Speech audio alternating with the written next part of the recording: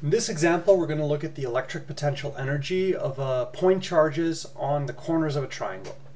So I give you the setup as shown. I have 3 point charges, plus Q, and minus 3Q. They are on the 3 corners of an equilateral triangle, side length L. And I ask, what is the total electric potential energy of the configuration below? Now, if there were just 2 point charges here, we know how to calculate the electric potential energy. It's just K, Q1, Q2 divided by the distance between them. However, we've got 3 point charges, so we need to use superposition somehow and add them up, and it might get a little bit tricky.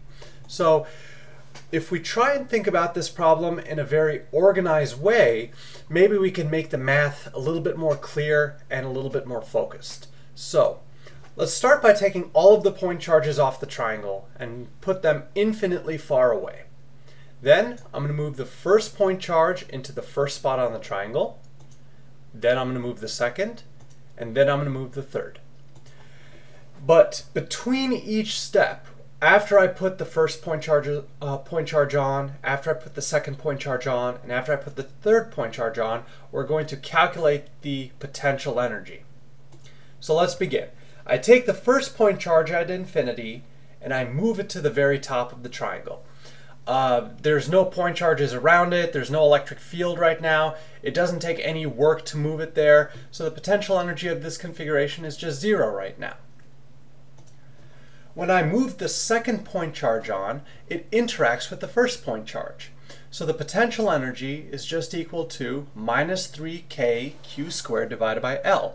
That just comes from the expression K times the charge plus Q times the charge minus 3Q divided by the distance between them, L. And then finally, I'm going to move the third point charge onto the triangle. But the third point charge is going to interact with 2 point charges. So you'll notice the Q in the bottom right interacts with the Q at the top. That's the KQ squared over L. And then the Q in the bottom right interacts with the minus 3Q on the bottom left. That's the minus 3KQ squared over L. And now I can just do a little bit of simplification, add those up, and I get minus 5KQ squared over L. And you'll notice that I can keep adding point charges onto this configuration, as many as I wish, and for every new point charge I add on, I just figure out what its energy is compared with each of the existing point charges in the configuration. So, a few final thoughts. We can construct the charge distribution piece by piece in order to determine the potential energy configuration. And that will help us keep everything organized and keep everything straight and clear.